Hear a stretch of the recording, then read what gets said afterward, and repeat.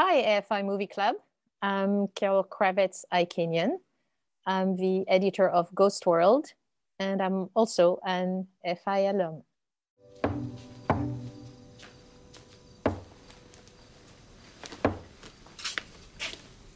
This scene takes place when Enid hits her lowest point in the movie. She's going to see Seymour, even though he doesn't really want to see her because he has a girlfriend at this point, which she helped find. And he's also a little bit afraid of her. She's quite unpredictable. Look, I just need someone to be nice to me for like 5 minutes, and then I swear I'll leave you alone, okay? What's the matter? Do you have anything to drink? Yeah, well, there might be some root beer in there. What's this? That's Dana's. I'm supposed to be saving it for her 2-month anniversary. You better not. The way that Terry shot most of the film was in long takes where he held the camera. We don't have a lot of cuts. And what it means is that each cut really is going to be visible and is only there as a punctuation to help the humor or the drama or both at the same time, mostly the humor. Tone was really important in this film. As soon as you mix drama and comedy, the challenge rises, as an editor, because you really have to find the nuances. You don't want to go too much to the comedy part. You don't want to lose the drama, etc. So it's a fine line, and it's a lot more difficult to know how to create it. Obviously, the actors create it, and Steve Buscemi, he can be this Seymour character, and he was so battered by life and so unhappy and angry, but also he could deliver the very comedic line without himself being funny. It's really remarkable what he did. And so is Flora Birch. She's quite amazing. And when you hold in silence, the audience becomes uncomfortable a little bit.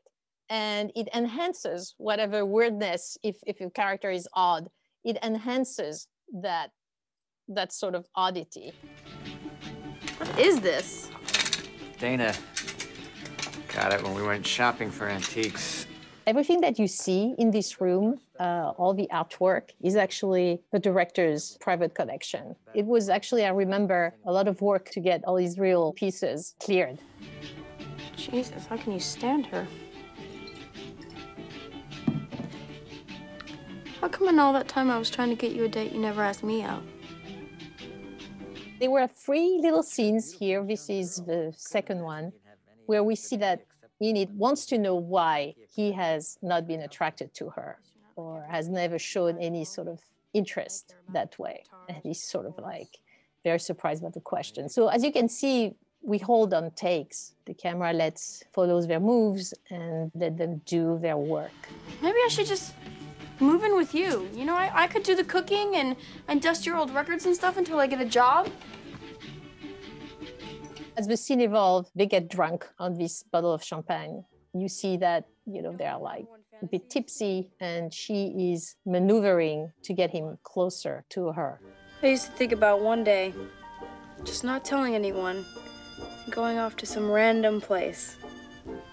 And I'd just disappear. And they'd never see me again.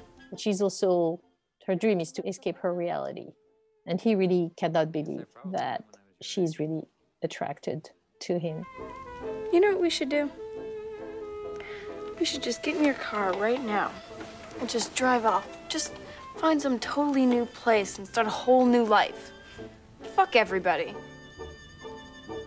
I'm not in any good condition to drive.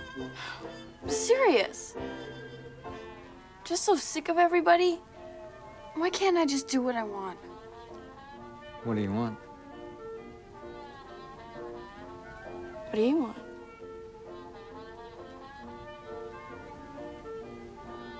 Don't you like me? There's this deadpan quality to Ghost World that is so funny. It's not trying hard. Terry Twygoff, the director, he really has an eye for this kind of character. And he knew who he wanted, even somebody crossing the street or he just knew exactly. He wanted real people always. And that's why Ghostword is successful, because I think it found in the writing, in the performance, and then obviously in us putting it together, it really found that right middle ground where everything could play. Drama, comedy, and everything.